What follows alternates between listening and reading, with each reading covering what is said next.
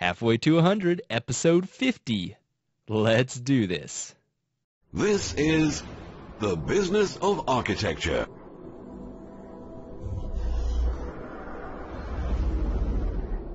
Helping architects conquer the world. And here's your host, Enoch Sears. Welcome back, Architect Nation. This is Enoch Bartlett Sears, and this is the show where we talk about what they didn't teach us in school, how to run a great business. Today's segment is our second interview with Steve L. Wintner, AIA Emeritus. He's the founder and principal of Management Consulting Services, a professional consulting firm located in the Austin, Texas area, and focused on the productivity and profitability of professional design firms. He's the co-author of the book Financial Management for Design Professionals, The Path to Profitability, which, by the way, if you remember in my first episode, Osha Wilson talked about this book and recommended it as a necessary book if you're planning on moving into a management position or running your own firm. Now, this is a scripted re-record of our previous interview, and we've gone through it and provided what I think is going to be a very valuable interview, so I'm really looking forward to this. So Steve is currently working on a new and updated version of this book with his co-author Michael Tardif, and I wanted to welcome Mr. Wintner back to the show. Hi, Enoch. Thanks. Absolutely. It is great to have you back. And I personally enjoyed our conversation last week. I could tell that you have a very, very deep knowledge of the business side of architecture, and it fits in perfectly with what we're trying to do here on this program, which is spread that information and make sure that people have the resources, primarily architects, and the knowledge they need to make the correct decisions that can, as a whole, help architects be more prolific, flourish, and create better designs. So thank you for what you're doing and what you've devoted your life to. Well, thank you. That's very kind of you. Well, I mean it. It's true. And last week, just to give a summary, we talked a little bit about some of the common management problems, or I guess deficiencies, that happen in architectural firms. And Steve, we talked about your suggestions for how things could be improved. We had a great conversation about an employee retention policy, how to retain and keep the best talent. And of course, that is a big investment. We talked about communicating and accountability within firms. And now, Steve, I know that you're working on 2 books now. Sounds like a lot. You're working on the rewrite for your book, Financial Management for Design Professionals, The Path to Profitability. And then also another book about the culture of accountability in professional design firms. Can you tell us quickly about those 2 books? Well, yes. As I mentioned last week, the first book, it was published in 2006. Now that Michael Tardif, my co-author, and I have the copyright ownership of the book, we're doing a rewrite to publish it electronically as an e-book or a Kindle book or whatever forms we might find in the electronic digital media, and that will be out sometime later this year. It's really nothing more than taking the book and enhancing what was already published. We're finding things that needed to be clarified further, expanded it a little bit further. We're finding things that needed to be added that weren't in there that would be more helpful in expanding the things that we're talking about that weren't mentioned in the first place, and perhaps shortening some of the things that weren't nearly as important. So it's basically a cleanup and a better version of the first printing without making wholesale changes to it. The accountability book is something that I am just beginning in the process of developing. I'm going to work again with my co-author, Michael Tardif. We agree that we'll work together in developing it as we did our first book because we had such a successful process working this out and doing the things that we've done to create the book. So we enjoyed the process, and it's been beneficial to both of us, and it's rewarded us as handsomely. So we're going to do that again, but it's going to take a lot of data gathering and understanding and trying to pull together the things that I think will be beneficial in including in a book that I really don't know if there's anything out there in the marketplace that specifically addresses that subject relative to our profession. I haven't run across anything like that, and it sounds like an absolutely wonderful asset. It's going to be a great contribution to the Library of Business of Architecture. So last week, we did talk a little bit about time management, and I was impressed, Steve, to be honest. The first time I talked to you, normally I do these video interviews. I record them with Skype, and we put them on YouTube so people can see the video as well. And you just explained that, you know what, that's a newer technology. You expressed how your time is valuable to you, and you didn't necessarily see the time value in learning a new technology. And I thought that's a very interesting philosophy about how you personally approach your time. Can you tell me a little bit about how you do that? What suggestions do you have for managing time more efficiently? And maybe some insight to how you personally have decided to manage your time and make priorities. Sure.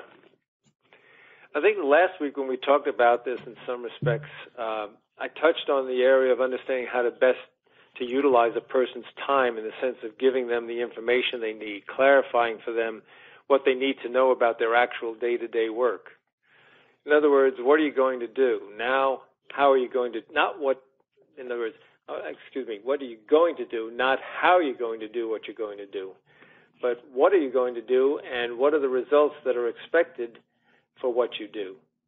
How would you properly and effectively function within that role that you're particularly working on in that particular time? I refer to small firms who have less of the kind of luxury of having one thing to do, one project to work on, and not being able to keep themselves focused on a single target. Whereas in small firms, you have to do a myriad number of things. The owners themselves, the principals themselves, wear a multitude of hats because of the size of the firm. There's a lot to be done in the running of such an operation. And so clarifying each of the positions and what's expected of them, the description of that position, the description of each role and its responsibilities, then specific to the project, what is the project goal, what are the fee budgets, what are the outcomes that we're striving for, what are the scheduling limitations that we have, all those things become a part of it. The best way you can do that is to understand what is expected of you. Then just focus on doing that and only do which is expected of you and that which only you can do. If you have the luxury of being able to delegate to someone else, which in small firms there's precious little time for or the ability to do that, then it's best to go ahead and delegate. I did refer to Stephen Covey's book, The 7 Habits of Highly Effective People, and his outline of what is his best way to delegate. And from his perspective, there's only 2 methods on how to properly delegate, to effectively delegate so that it's carried out and it's done in an effective and efficient way. Yes, in Covey's book, The 7 Habits of Highly Effective People, there are 2 forms of delegation. And what are those 2 forms of delegation? Well, as I mentioned last week, one's called stewardship delegation, which is an environment in which you delegate to somebody, the right person, the absolute best optimum person to do that job, that's available to do that job, and then give them all the information they need to succeed, to carry out what's expected of them, to accomplish the task at the best possible level as efficiently as they and effectively as they possibly can. Give them everything, support, information, resources, everything that's needed. The other one is gopher delegation, which says, I'm going to give you this to do, and then when you're done, come back and ask me what to do next. Now you can do this. Now you can do this. Now you can go do this. Now do this. That's a waste of time. That's inefficient, and it's a very expensive method of operating, and yet it happens because some people just don't properly understand the art of delegation. It truly is an art. So Covey explains all of that, and he does a great job of doing that. So nothing that I could ever say about it could ever be improved upon from his perspective, in my opinion. For that, we can always refer people to 7 Habits of Highly Effective People, and that's a very easy to get a hold of, unlike your book, Financial Management for Design Professionals. Yep. So, Steve, this is the moment that everyone has been waiting for, Financial Management for Design Professionals. We're going to talk about some of the key things that firm owners or principals or people who are thinking about starting their own firms can do to increase their profitability and make the most of the existing money that's already coming into their firm. So let's get down to the basics. How should a new firm owner, or anyone for that matter, let's talk about computing the hourly rate. This is a question that many architects, new architects have, especially people starting their firm. How should an architect go about figuring out what they're worth? How do they figure out how much to charge for their time? Okay. Well, it's part of a linear process. So it's not just something that stands alone. It requires information that a firm may or may not have. Some of this information is readily available. Some may not be because of the way the firm's accounting system gathers and stores information. It might depend on the way your financial management system is set up, or the way your chart of accounts is organized, or how the profit and loss statement is formatted. So some of these items may not be readily available. There are 5 components that are a part of an hourly billing rate. The first one is the hourly labor rate. The second one is the payroll benefit expenses. The third is the general and administrative expenses. The fourth is the break-even rate, and the fifth is the profit target. These are the 5 components that you'll need to identify, understand, and know how to apply them to develop an hourly billing rate. The first component relates to the cost of an employee's hourly labor based on their annual salary. For example, if you pay the employee an annual salary of $50,000, that calculates to an hourly rate of $24.04. So that's the hourly labor cost for that employee, and for the sake of calculating the hourly labor rate, the labor cost is represented as a multiple of 1.00. The second component relates to the cost of a firm's payroll benefit expenses, which includes the firm's mandatory and customary payroll deductions as a percentage of direct labor. These expenses include FICA, which is Social Security, FUTA, which is the federal unemployment tax, and SUTA, which is the state unemployment tax, workers' compensation, and other non-discretionary benefits like major medical insurance. These expenses are represented as a multiple of direct labor somewhere in the 0.30 to 0.35 range. The third component relates to a firm's net overhead expense costs. This will include all of the indirect expenses, again, as a multiple of direct labor somewhere in the 0.90 to 1.15 range. 1.15 range. To determine the firm's total overhead expense rate, you add the multiples for the mandatory and customary payroll benefit expenses and the net overhead expenses. This total will be in the range of 1.20, which is taking the 0.30 and adding it to the 0.90, or up to 1.50, which will be taking the 0.35 and adding it to the 1.15 as a multiple of direct labor. Some firms have a higher overhead rate, and some firms have a lower overhead rate, depending on how well they manage their overhead expenses. If you don't know how to properly calculate these components, you can't possibly do this exercise. And if you don't have the right information to calculate these components, you're going to get misleading information, which could lead to problems. All right, if you add the first three multiples together, you would have 1.00 for the labor rate, 0.35 for the payroll benefit expenses, and 1.20 for the net overhead expenses. This will equal a total of 1.55 as the overhead rate. Adding to the overhead rate and the labor rate equals a total of 2.55. So you take the 1.55 and you just add the labor rate of 1.00 and you get 2.55, which is the break-even rate. Yes. Now, that break-even rate tells you that this is the cost for every dollar you spend in salary for an employee. Was going to cost me $2.55 just to have them be here and pay them $1 of salary every hour. So obviously, to make a profit, you have to make more than a multiple of 2.55, right? Yep. Okay, well, the next step is to calculate how much profit each hourly billing rate will include. You can actually control the amount of profit that is included in the fee at the start of any project, and this is something that some of my colleagues are just not aware of, and they do have absolute control over in the negotiation of a project fee. Now, this does not ensure that the amount of profit will have been made at the completion of the project. It's just the targeted amount when they begin the project and set their fees, because they can target a percentage of profit that gets built into the billing rate for each hour that helps to establish a project fee budget. In my opinion, I believe that anything less than a 20% profit is unacceptable. We've all spent too many years and dollars on our professional education in becoming experienced and learning what we had to do to get to that place where we are and not make at least a 20% profit for our work. That's a reasonable return on our investment in our firms. So anybody that makes less than 20%, I say you can improve upon that performance. There's room for improvement. There are some firms that will make a lot more than 20%, but the preponderance of firms don't make anywhere near that. That's a well-established statistic according to the professional surveys. And generally, what kind of profit do architecture firms make? Well, you can't say that. I can only tell you that AIA surveys over the years have continued to show an improvement. That has a lot to do with the new technologies that have made things much more efficient and effective in doing the things that need to be done. Yep. So through technology, the overhead rate which used to be higher, if a firm had a total overhead rate of 1.50 to 1.75, then it was in the range of being where it needed to be able to be competitive in the marketplace and make a profit. But now the overhead rate has dropped down to somewhere between 1.20 and 1.50. I think that it's even lower than 1.20 for some firms.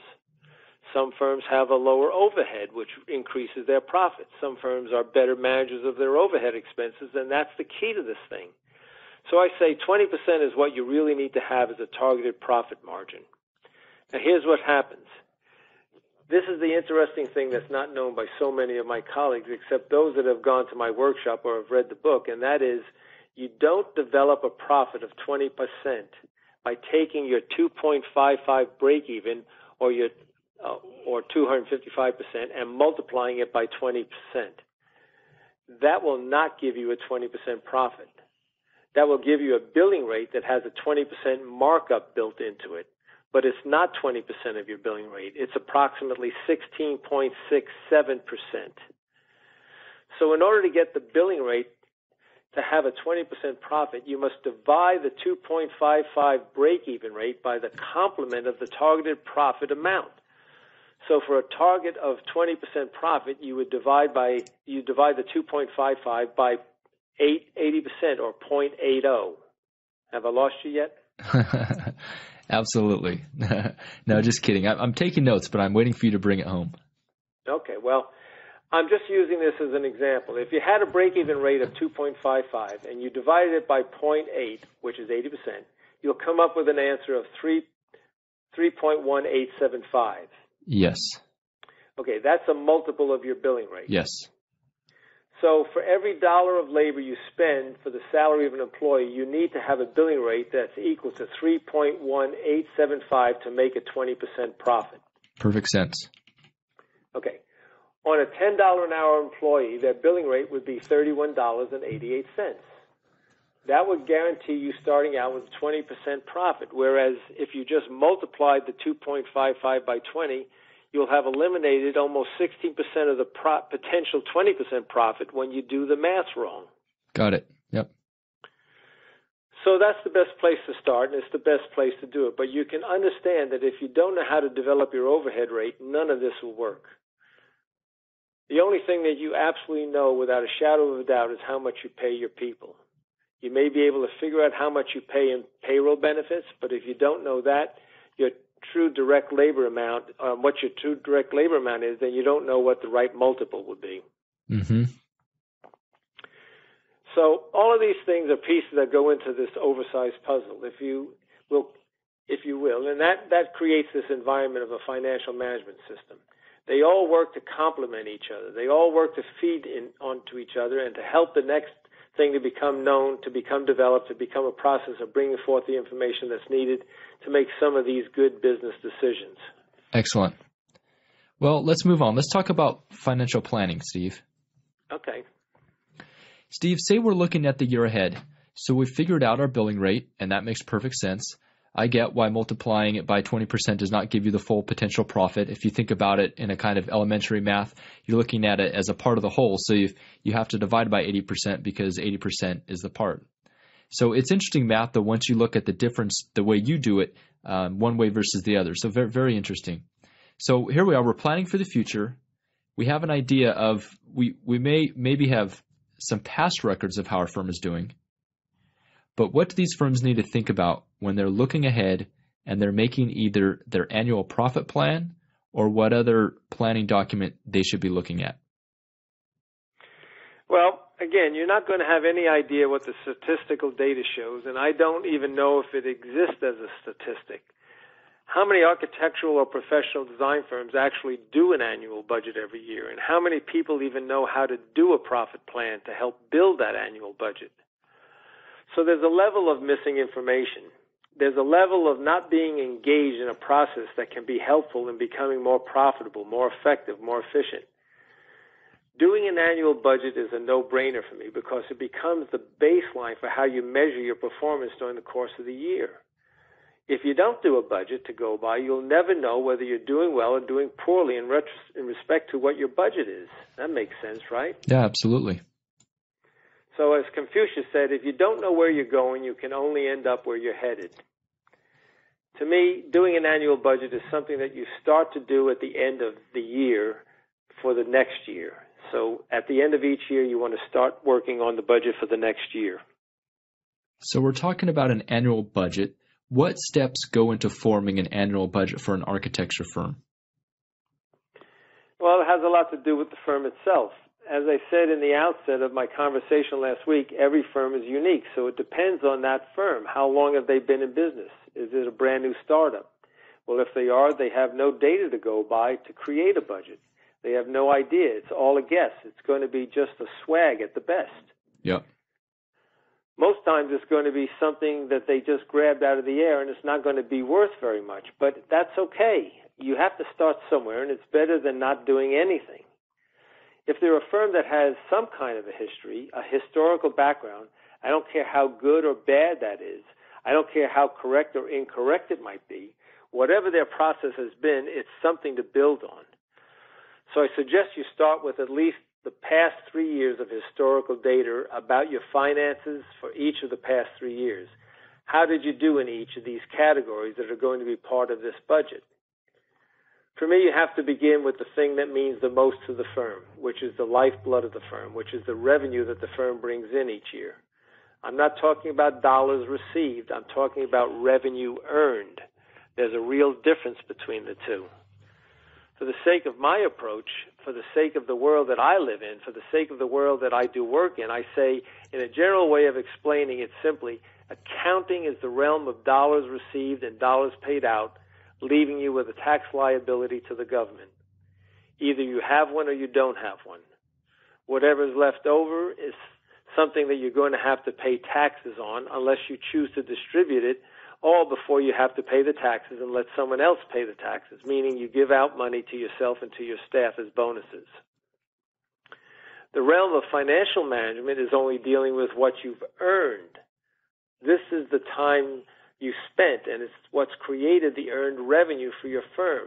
In financial parlance, the word net operating revenue is the key term because it's those dollars that are left that your firm can spend, and a certain amount of the money we're going to earn as a profit, which we hope will be at least 20% after paying all salaries and all expenses and all consultants and all vendors. So working on that front end is the most important part of it. Mm-hmm. Okay.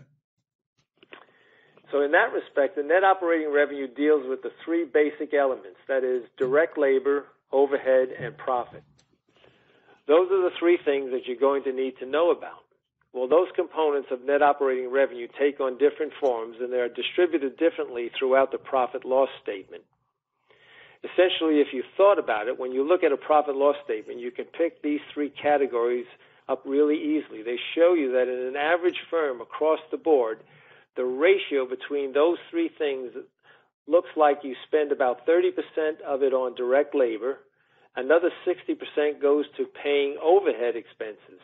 So what does that leave you? That leaves you with a paltry 10% as a profit. So here, the goal is to enhance that 10%. Well, where do you think that's going to come from? Well, there are two places. The two things that we just talked about, direct labor and overhead expenses. The direct labor can be controlled by establishing a project fee budget, which can be controlled by understanding what your overhead rate is. Then creating a billing rate that has a built-in profitability to it and a schedule that makes sense to do these kinds of things that have to be done within the scope of the services on the contract to deliver the project from the beginning to the end and make the product what you wanted. If you spend more than 30%, if that's what you budgeted, you're going to lose money. Why? Because you're spending more money to pay somebody to do the thing that wasn't intended. It's got to come from somewhere, and it comes from your profitability. So if you can reduce your direct labor to less than 30%, you might create a greater profitability. Now, there's not a whole lot of wiggle room in that number. The acceptable range for a total direct labor as a percentage of net operating revenue is between 28 and 32%. So where's the best place to earn more profit? It's in that big hulk of money called 60% that goes for overhead expenses. Well, I can say this. If you can save $1 of overhead expense, you'll create $1 of profit. It's that simple. Find a way to reduce 60% and increase the profit to 20%, which means you've got to get your overhead down to 50% to get a 20% profit if your direct labor stays at 30%. Got it. So just to refresh here, last time we did talk about, well, actually this time we just finished talking about what goes into the overhead number. And some of the things were the payroll taxes, workers' compensation, and then, of course, the indirect labor costs. Right. Then all of the operational costs of keeping a firm running, your rent, your telephone. Utilities, rent, right. Yep. Et cetera, et cetera, et cetera. Well, Steve, if a firm is looking at their overhead rate and they want to reduce that overhead, what's the low-hanging fruit there in terms of reducing that big 60% number? Where's the first place you start when you want to turn some of that overhead into profit? Well, you become aware of what you're spending. Mm-hmm. If you don't know what you're spending, you can't reduce it. So the first place is where I almost begin with my clients. My work, when I get started with a new client, I have one goal in mind. My goal is to primarily to work with the client and help them achieve their actual goals for their firms so they'll attain the success that they perceived and have a vision for. If I can accomplish that, then I'll consider my efforts to be successful. Mm-hmm. Okay. Well, over the last 29 years, my work has encompassed the broadest range of any kind of business operations within a firm except for that which relates to design management and marketing strategy, because I don't do either one of those things. So in this process over this long 20-year journey, without exception, I have found that my initial work will always relate to somehow identifying the opportunity, financial management system for the firm, and the resources that are required to get the best results from it. So it almost always goes back to something to do with money and how to better control it, better manage it, and how to get an enhanced amount of money in the profit side of it. Okay, so let's say I'm a firm principal and I'm looking to reduce my overhead. Can you give me one or two examples of where we can start? Well, okay, I'm going to start with the direct labor because even though there's not a lot of margin to attack, I think it's a key place. A lot of firms cannot attain this range that I suggested of 28 to 32% of net operating revenue for the direct labor. The reason they don't have success in doing that is threefold. One, many of them don't even know that there is such a range that they should be in. Two, they don't know how to calculate that range because they don't have the right tools to do so. And then three, they don't have any kind of game plan for how to run a project called a project fee budget. If they do have a project fee budget, it gets set aside once the projects have started. So I'm going to go back to a very basic process that has to do with understanding when you receive a request for proposal from a client. They're asking you to come up with a fee proposal. Well, all too often I have witnessed this. I've experienced this in my own career, that working for firms, even in the large firm that I worked for 11 and a half years, the fee is developed on the basis of, well, we did something like this last year or 2 years ago. It was in this ballpark and we did it really well, so let's just make this fee that fee plus an increase of X percent. They take the easy way out. They take what I call the lazy way out. Okay, that's a choice. That's a business decision. I'm not going to be judgmental about that. I don't think it's the right way to go. I don't think it's in their best interest to do that, but that's a decision that someone makes that's in charge. The best process is for every single project to sit down and do a project budget. That entails understanding what the scope of work is and how many kinds of tasks were involved in each piece of the scope of the work, and then assigning a number of hours to accomplish those tasks. Then assigning an individual or individuals who are required to be involved in those tasks and what their billing rate is, or basically their break-even rate is, to establish what the cost will be to deliver that project they've identified, and then put the 20% on top of that, or take it, divide it by 80% and come up with 20% for the built-in profit. That's your fee. Mm-hmm. Well, even in those firms that may do all that, that are absolutely pristine and deliberate and right on target and doing all of those things, some of them may send that fee proposal out and never look at it again during the course of the project. It doesn't become the baseline for their operation on the project. It's just a way of getting a fee. So if they don't manage it well, if they don't monitor it in respect to that profit that the project fee budget stated, so they wind up getting, again, what they get. This is a place we can save money. That 28 to 32% is not some wild guess of what you ought to be at. It's an efficient range. If you remain in that efficient range, you're going to get a project done. You're going to get your targeted profitability and reduce the amount of expense you're going to have as a cost. Therein lies a whole range of things that have to do with the understanding your employees and how they function, how they operate, and why I feel so strongly about this whole thing about employee retention and investing time to develop and build them up and teach them how to do things properly and give them the information they need to succeed instead of fail. Left to their own devices, they'll do the best they can, no question about it. They're all professionals, but they don't understand. They don't understand some of the things that they could be doing or what they should be doing. So they go off the rails and they spend money that was never intended to be spent. But if they don't know what you told them, if how many budgets are shared with the staff, how many budgets have been given to the staff, whether it's in dollars or hours, you have this as your project. This is your number of hours you have to complete it for us to make the profit margin that we established for this project, which is 20%. Your job is to make this project come in at 20%. These are the hours you have to management. Now, that's a directive that's locked in stone. Yes, it's locked in stone as a fee, but at that point, you haven't already discussed this. You've already discussed this with your project manager who's going to manage a project and got their fee back to see if your number is realistic in terms of your estimated hours of doing a project. You're already at a loss. You're already at a disadvantage. Mm-hmm. Because you're doing it after the fact. So it's inclusive. It's a collaborative process with all of the right people involved in the decision-making process, and then one person makes the final decision about what it needs to be. Yes. Then that person that makes the decision should be held accountable for having made that decision, beneficial or not beneficial to the firm.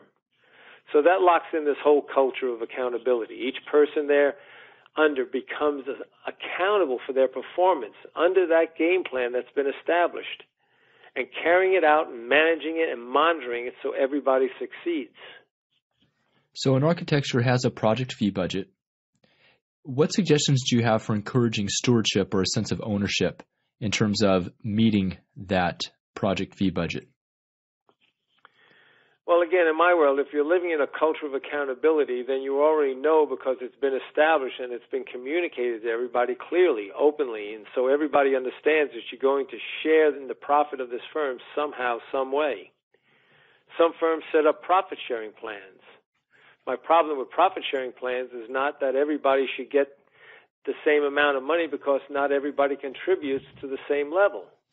So why would the highest performer be satisfied getting the same amount of money as the lowest performer as a profit share or as a bonus? But that's what happens. So you've got to be able to let them know that this is what's going to happen in this program. You contribute to this program. We will evaluate your contribution. We'll sit down with you and talk to you about it, and we'll come up with a reward, a compensation for you because you've contributed to it. If I have the ability to control my financial destiny by working more effectively, more efficiently, working smarter instead of harder, understanding what's expected of me, what's the criteria to work with, I'm going to do the best possible job I can do so I can make the best possible return on my invested time. It works like a stimulator, a motivator, if you will, for those who see it as well as which they will benefit. I said some people are not motivated by money. Okay, well, maybe you do such a great job, you're now going to be promoted to the next level up. You're no longer a project architect. Now you're going to be a project manager. You're no longer a project manager. Now you're going to be a project director. You're no longer a project director. Now you're going to be the next level up. You're going to be appointed as an officer of the firm. You become a principal or become a partner, a junior partner. Associate principal, whatever the titles are. There are incentives to doing a better job that's certainly clearly delineated and explained to you in advance. So you're creating an environment in which everybody wants to do the best possible job because you've answered the question, what's in it for me? Steve, in a practical application, how would a firm go about structuring a compensation plan? You mentioned that it should be individual and tailored to the person, and there should be a dialogue with staff members to see what their hot buttons are so you can know what incentives they want. How do you translate that into the process of then deciding who gets more, who gets less of the so-called profit shares? Okay, I want to make a distinction right now. In my opinion, my way of thinking and seeing is that performance reviews do not automatically lead to salary increases or for a sizable bonus or advancement. Yes. They're simply a way of letting you know how you did in the last 12 months relative to the goals you set in these last 12 months and what are going to be the new goals we're going to set for the next 12 months so you can do as well or better than you did for the past 12 months. Once you have this performance review, the answer from those things will be a contribution to the decision-making process about how this decision is made about who gets what and how much. It isn't necessarily discussed with the individual, now you're going to get 15% or you're going to get X%. That's not discussed in a performance review. It has no place in a performance review. It could come from a discussion after the fact, once the decision was made to sit down and explain it to them. This is the outcome of your performance in the last year. We're going to do a distribution of profit through bonuses. There are going to be performance bonuses, and as you know, that's our policy. We do performance bonuses. So your performance bonus has been rated as such, which means that you're going to be in the upper X% of the staff, entitling you to, based on your salary, a percentage of bonus equal to X amount of dollars. And the same thing goes through for the salary. So it's policy, it's formula, it's an absolute established methodology for coming up with this. It's decided by the key people in the firm and then maybe some of the key staff members as well as principals, not just the principals. Excellent. It's been a very good conversation, Steve. Well, thanks. Do you have anything that you felt like you wanted to add to the conversation before we finish up? Something that maybe we didn't hit on as much as you would like, or another topic that you feel is important? I'll tell you what I'd like to say. I would hope that my comments are not taken as criticism of my colleagues. I don't criticize my colleagues and I don't judge my colleagues. I'm just aware of the things that I would like for them to learn and to know that would be beneficial to me. It's what my consulting practice is all about. It's what my focus is. I come to my business with a servant's heart to do what it takes to help my clients succeed and achieve the successes for their firm. But I'm never going to tell a client something they want to hear. I'm only going to tell them what they need to know. What they do with that information is up to them, and I'll accept their answer and I'll accept their decision. I'm not being critical in any way. I'm just simply so passionate about the reasons why we as a profession should be doing so much better than we are. It has to do with the education about the things we're engaged in or in the things that we need to be engaged in that we're not engaged in because we don't know any better. Steve, if people want to find out more about how you work and how to get a hold of you, where should they go? Well, that's an interesting question. I'm in the process of creating a brand new website because my website is 15 years old and it's woefully out of date. A lot of information about me is out of date. Even the contact information is out of date because I moved 6 months ago to the Austin area. So if in your posting of this you might be able to include my information, I'm willing to have you do that. It's just fine with me. Okay, I'll do that. I think you have that information, and we can talk about this after the fact to make sure that you have the right information about how to go. But I'm delighted to hear from anybody that has comments or a critique of these things or has an alternate approach to the things that I've discussed. I'm wide open, I'm flexible, I'm listening to whatever they have to say, and I'm just delighted to be able to engage in a conversation about these subjects because it's my passion. Well, I can tell. Steve, thanks for spreading this knowledge and spreading this information. Your vast experience is very clear, and you present it in a very succinct manner. Well, thanks. That's very kind of you. Steve, thank you for being on the Business of Architecture. And that's a wrap for another show about the business of architecture. To get more resources about how you as an architect can raise your fees, land the projects you love to work on, and get the time in your day back, join the members-only Business of Architecture Insider List for free by going to businessofarchitecture.com/free. Enter your best email address there, and I will send you instant access to free resources, including my book, Social Media for Architects. If you'd like to discuss a thought or insight from today's show, visit businessofarchitecture.com/podcast. On that page, you'll also find my notes from today's show and the action items I took away from our conversation. Until next week, keep rocking and go conquer the world. Everybody knows that you just gotta do it anyway.